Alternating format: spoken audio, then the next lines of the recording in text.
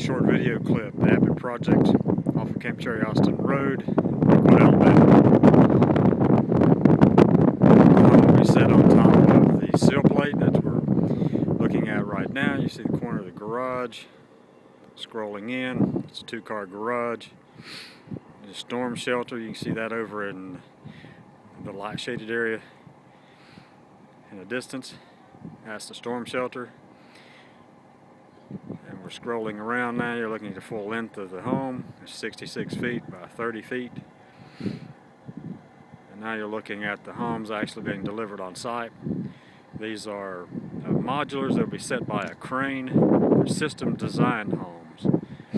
System built the way the customer wants it, to their specifications, so it's very sturdy, meets all of the international building code requirements, local code requirements,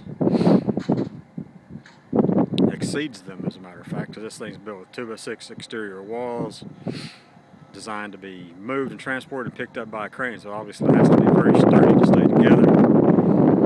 It's going to be picked up from this general location and moved around and set on top of the sill plate, one section at a time, one half at a time.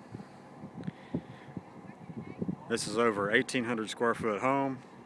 It's got a two-car garage, a retaining wall in the back where they'll be able to pull into and drive off the road, off of Camp Cherry Austin Road, directly into their